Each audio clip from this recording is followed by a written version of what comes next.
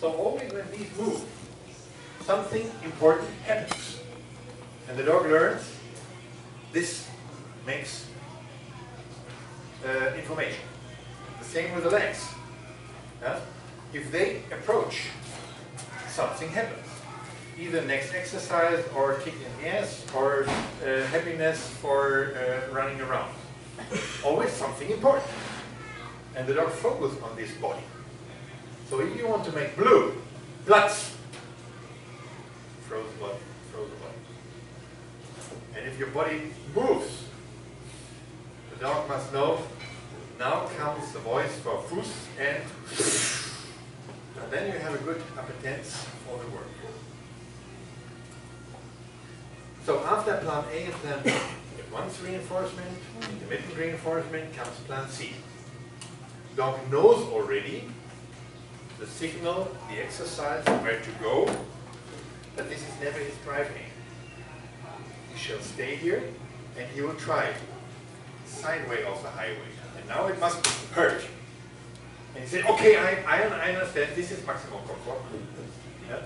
And then he tries the other side to go out of this stress. And then it hurts. And he said, okay, this is maximum comfort. And then you say, yes, going, good, and positive reinforcement. You get your clicker and you get your prey. And this is our game, plan A and B and C. What we train, how we train a dog.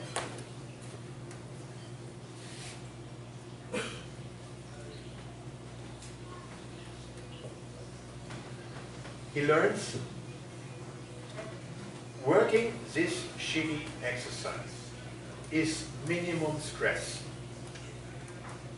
And the coordinated work is minimum stress. And the trick, and this is what I know, very new, the trick that plan C was positive is understanding. And you never surprise your dog. The dog knows always what happens. There's always announcement exercise. An example. You do the healing. And the dog, you have a frozen body, you move, and the dog knows maximum heaven is here in the box. So, but now comes the situation that you stop. Old style of training was surprise. Left foot and stop. And then because of compulsion. New training is, and this is what I taught, for example, also to Dirk Eder, don't surprise your dog. You don't get harmony with your dog, and your dog is always in fear with the handler. And this costs strength. And the dog needs the strength to put it in the exercise, not against the handler. So, the easy way is to teach the dog, this is moving, and when you make a longer right step, then is a stop exercise. And when you put your leg down, this is the exercise. So, announcement is this, and exercise is this. And you will see with all my dogs, they sit before I put my left leg to the ground. I walk, and then I stop, and the dog is sitting, and I put the leg behind the dog. And now I can start a gamble with my dog in the trial. If I want to stress him, I do it quick. If I have a problem, then my dog is distracted and looks everywhere. Yeah? I need coordination. I make this, and he's distracted, and I go slowly. And now we are coordinated. And the next time, I do it quick, when he's concentrated. So I glue my dog with the frequency of the exercise in my adaptation, in my blue. And these are the tools you have if you train properly, if you have coordination and the dog understands.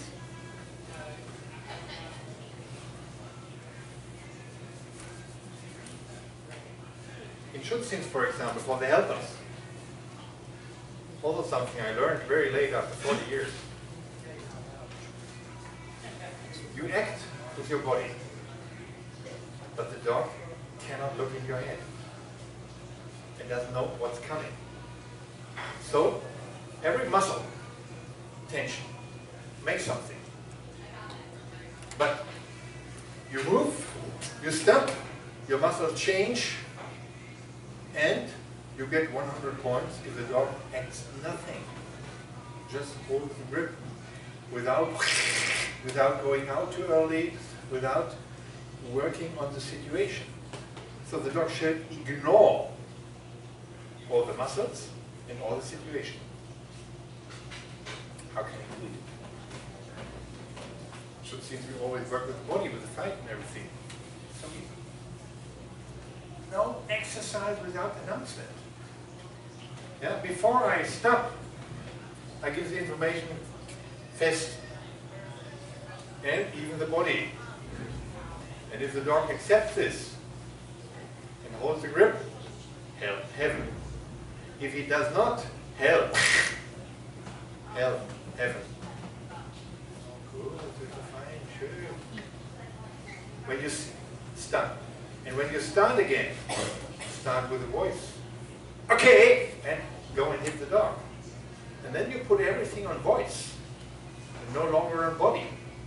And then you can get in the modern way of judging points. I think this is all shit, but if you criticize, you must be able to teach a dog what they want to see.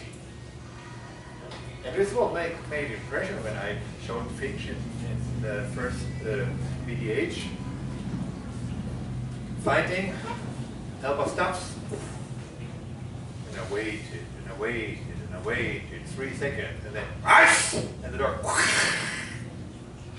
Next year, Sporer did it once with his dog, but often tried, never reached. This is not easy, but there are some tricks you can teach it. Put it on the voice, not on the body. Because the dog focus on the body, and he has to learn working on the voice. It's signal control, what you teach there.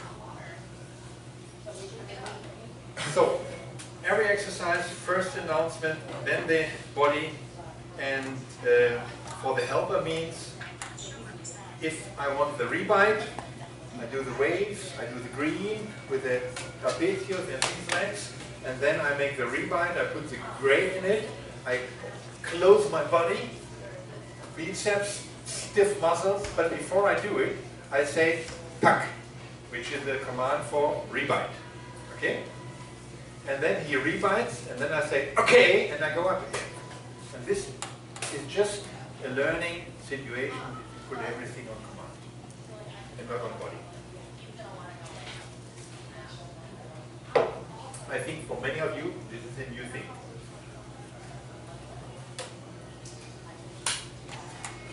Be careful if you work this with 2 compulsion. You have to do it. Because here you don't have the support of the drive, and here this goes on the nerves. So therefore there is this bond. Be careful, you can destroy a dog. And if the dog doesn't understand, it's confusing, and you get a mixture of hyperactivity or blue. Either the dog goes to gray or to blue, and this destroys the dog.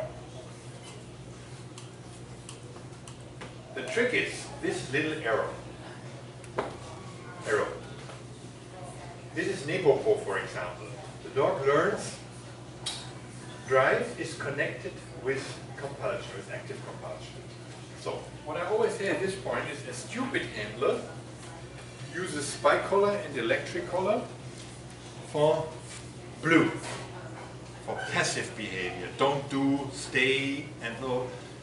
This is stupid. If you raise a dog, use a spike collar for activity. So we use this for the barking. Handler learns the tool, I call it champagner finger, whatever it is. He's standing there, hold this here, and the dog is working on the spike and starts to barking. We see this outside. And I explain a little bit more why we do this in this way. And in this the dog learns, when there comes a spike, go to gray and not to blue. And use a spike for come here, take the dumbbell, turn right, but don't do this for Platz. Don't do this for stay. Don't do this for no when you have a young dog.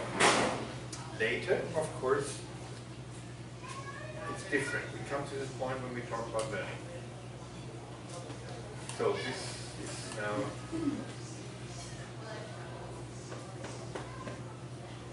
okay, this is high performance.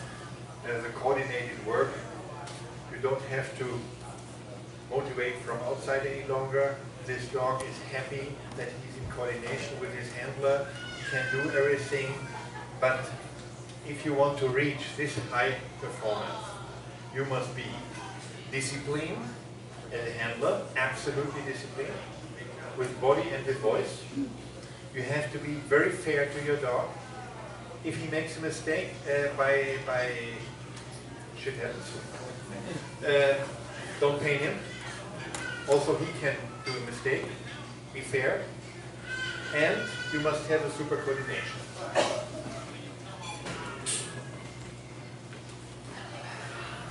So now let's talk about how long do we have?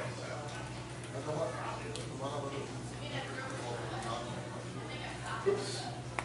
Okay. So the dog comes in a Schützen 3 trial on the training field. And he's blue, Fuß. Then he has to go in blue 6 lines. He comes to the helper, he has to change to gray. Then, and he has to stay in the gray without being distracted by approaching judge, approaching handler. Then comes a command, here Fuß. The dog has to change by this acoustic command to blue. Then comes the command, step out. The dog has to ignore it. Then move the helper. The dog has to ignore it. Then the dog is put on the Platz position and the helper runs away. And this is the moment where the dog shall act on body language. Helper runs and he shall act. Before the helper moves, should not. This is also difficult to figure out for the dog. When shall I not? And this is our training, teach him the signal control, when to do what. So now he attacks, takes a grip. Then comes the command out, he shall change to gray. Then comes the re-attack, he shall change to green. Then comes out, then approach the handler, sit, stand back, transport in blue. Then comes the re-attack in the transport, the dog shall go to green. Boop. Then comes out, goes to gray. Then comes blue, sit, stand back, side transport. Long attack in blue. Long attack, green. Out, gray. Re-attack, green. Out, side transport. So the whole trial is just a gambling on this ring.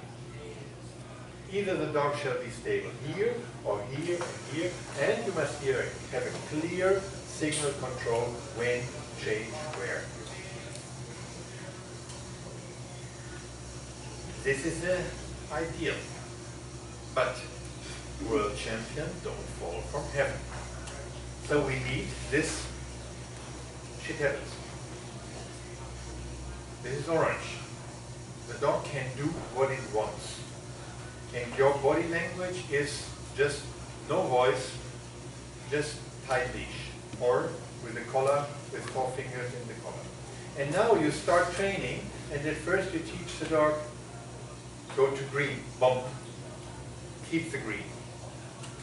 Then, go to gray. Then, stay in blue.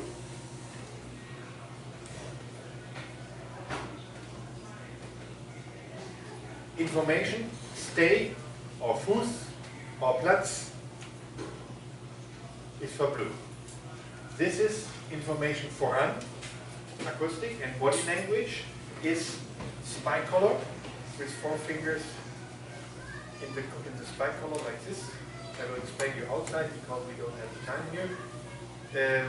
This is a tool for gray, and the tool for green is hand under the muscle. And the dog learns that this is green situation. To make it comfortable, to put no grain in, we do this in this way, that the handler stands here, tension in this muscles, no tension in the biceps, that means stretched arms. Now you have never biceps. And one hand under the muzzle, the other hand here, and put your dog here in, was heißt Mutterstoß? Mother slap, yeah, that he feels comfortable.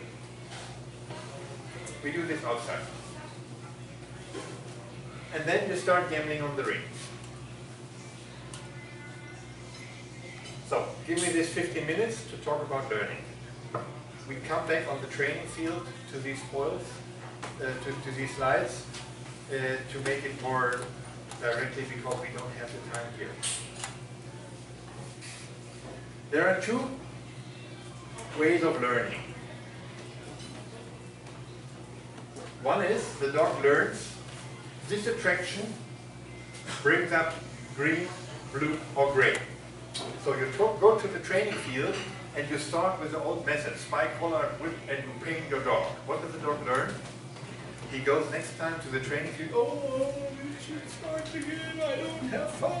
Yeah? The other handler goes with his dog to the training field and starts with green and gray. And the dog goes into the training field, ha, where's next time? I'm the boss. Yeah? So this is learning of emotion, learning of drive. This is one thing. Then the dog has to do the retrieve, has to do the sit, the Platz. This is learning of technique. This is here, instrumental conditioning. This is the classical conditioning. Classical conditioning because Pavlov makes this old classical experience that he rang the bell, nothing happens. He shows food, saliva was dripping, and then he learned, and then he saw when he rings the bell and gives the food, he repeats 2 times, and suddenly the bell makes saliva run. So the dog has learned. The attraction, which was in the beginning neutral, suddenly has a quality, an emotional quality. And this is a classical conditioning, learning emotions. And the instrumental learning is motoric and skills. Now comes something different, difficult. This, generalized at once, making difference is a difficult learning process. What does it mean? That means a stupid handler uses the spike collar for blue and the smart one for gray. Because the dog connects at once. Spike is ooh, or spike is ah! Yeah? And so it's important, this emotional learning goes quick. This makes sense in the nature. If you have no fear, you do one mistake. Yeah? This genetic material is out. And so, emotions you have to learn at once. How to kill a rabbit, or how to kill a mice, you can try several times. So the motoric does not generalize at once. If you teach a sit exercise, and here are people, here is a wall, and here is a beamer, he can do the sit exercise if there are people, if there is a beamer, if there is a wall, if there is a highway, if there is a handler, and if there are other dogs, no sit exercise. So to generalize the motoric, train, train, train, train, train, train, train. Here, the first experience settled deep.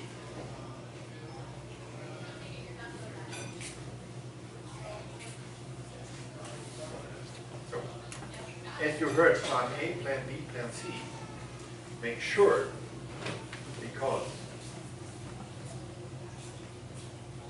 the dog always, when you teach something here, always teach also the motivation for this. So is it smart to work the old style of hell, hell, hell, hell, hell, no hell? Or is it smart to teach, hey, come here, here's a heaven, positive? It's of course useful because first experience settled deep in the emotional part. But if you train exercise, start with plan A and plan B. Start with positive reinforcements. And then when the dog has an idea, you can go to negative reinforcement without destroying motivation. But when you go to the negative reinforcement, take care that the compulsion is always under the drive. Don't go to this. Always the drive in the front ground, and then a little bit dirt in the work, and the dog eats more and more and more and more, and pushes itself forward. This is, for example, this dog with a Kauda Equina. Strong drive, yeah, and he bites. And when the dog gets older, pain becomes more.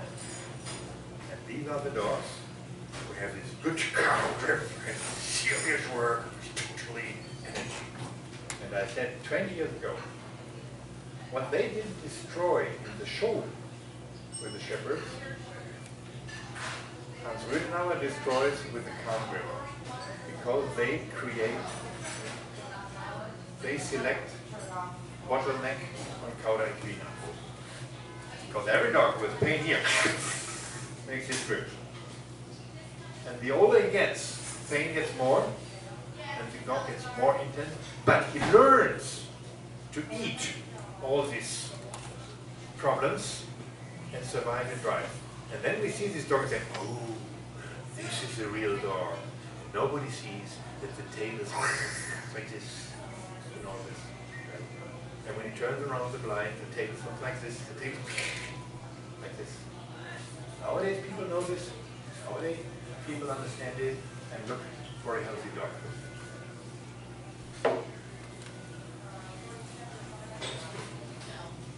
Du sagst hier Stopp, wenn wir hier raus müssen.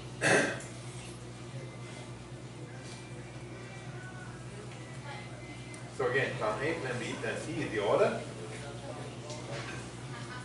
So, noch 10 Minuten? So, okay. So we do the communication outside. These are the two things. We are perfect here in talking, talking, talking, and we are cripples here, and the dog is perfect here and the cripple there. And this is our communication problem with the dog.